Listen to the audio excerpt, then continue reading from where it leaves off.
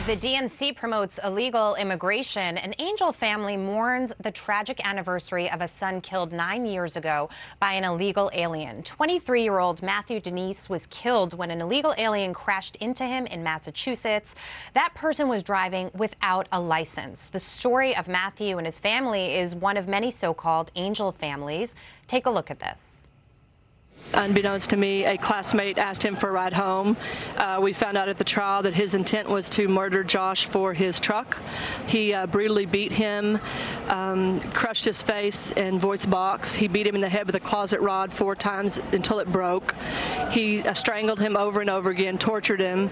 He tied him up like an animal, dropped him in a field, and set him on fire. An illegal immigrant, intoxicated, hit him from behind, going probably 120 miles an hour. He was killed on his way home from work on May 12, 2014 by a repeat illegal alien criminal who was driving drunk the wrong way over 35 miles and slammed head-on into my son. Him and his partner had just gotten done running a call. They were on their way back to the station, and a drunk driver that was here illegally pulled in front of the ambulance with no regard to anybody else.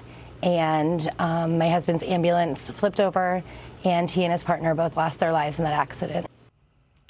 While those families grieve, the Biden campaign is pledging to end President Trump's contracts between police and federal immigration officers. This would essentially extend a version of California's sanctuary law nationwide. Joining me now is Congressman Doug Collins of Georgia. Congressman, great to see you tonight.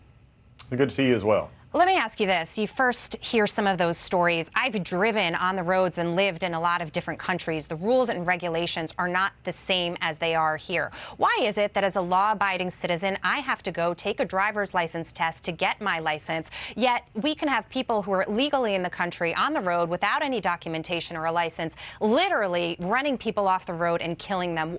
Who says that that's okay? Because I don't think it's President Trump. Yeah, it definitely isn't President Trump. And then what we're seeing, look, the convention this week showed Joe Biden to have went to the left and fell off the edge. I mean, this is the problem we're seeing right now, where it is an actual discussion that he would end federal enforcement of immigration. This just goes to show, and then they'll try to say no because most Americans don't agree with it, that this is just an open door policy, an open border policy in which they're wanting to people to come in with no regard to our sovereignty, no regard to our laws. And for cities and states, and I've been fighting with this for a long time in the United States Congress, that if they want to have the ignoring of laws, why are they just picking on immigration? They're not ignoring other laws. What they're wanting to do is make political points because they feel it is something that makes them look better politically. But in the end, hear those voices of those moms and those dads and those family members when their family member was taken from them by someone who should have never been in this country at all. And for someone in these cities to say that that's okay to protect illegal immigrants, they need to re-examine the Constitution that they swore to and the oath that they have as Americans to make sure our country is safe. And Congressman, nobody is standing here saying that we shouldn't have legal immigration. Exactly. We're just saying that it has to be done with certain rules and regulations and that the rules apply to everybody. Of course, there are a lot of reasons that people would want to live in this country. We certainly can't have everybody here, but we have a process in place where people can immigrate legally. Why is it so difficult for the Democrats to understand that those rules need to be followed?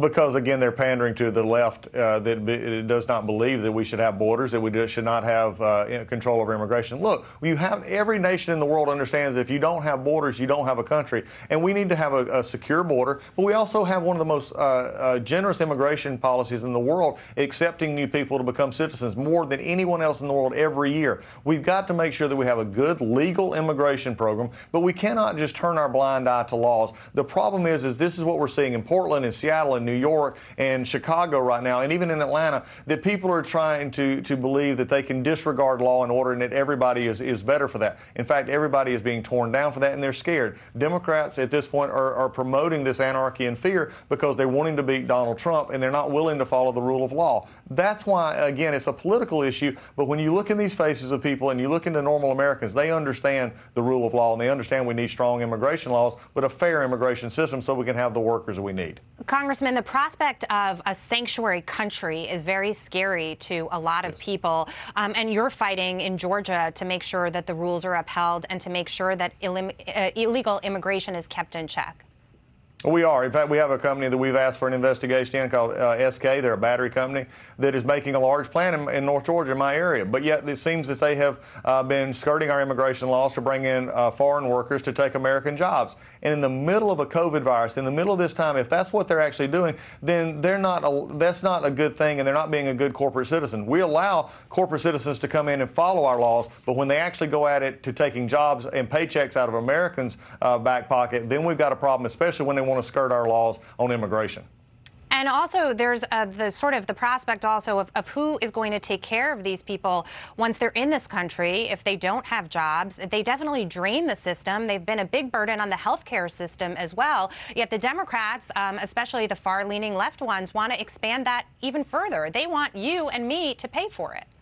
Well, they do, and they want to use Joe Biden to get at it. They think they can put Joe Biden up as the face, so people will vote for Joe Biden as this some sort of a centrist, moderate person. And the actuality is he's had to give in to the left. He's basically farmed out his presidency to the far left and Bernie Sanders and the others who want to have free medical care and free everything for people here who are here illegally. And those are the things that are going to drain us if we don't watch it. Congressman, great to see you tonight. Really, really appreciate your time. We'll talk to you again soon.